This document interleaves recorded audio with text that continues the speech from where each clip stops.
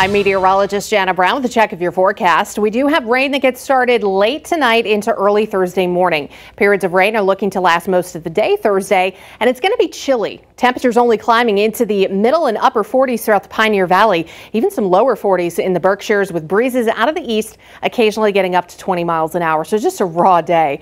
Now an upper level low spawning a coastal low. That will actually help the coastal low strengthen as it picks up some of that energy. And as that low strengthens and moves across southern New England, we will see a change over to snow in the high elevations Thursday night to Friday morning.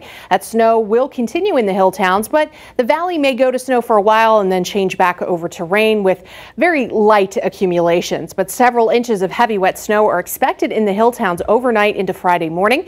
Friday afternoon, scattered rain and mountain snow showers will gradually taper off. Saturday and Sunday, we dry out with highs in the 50s, and we're back to the 60s next week.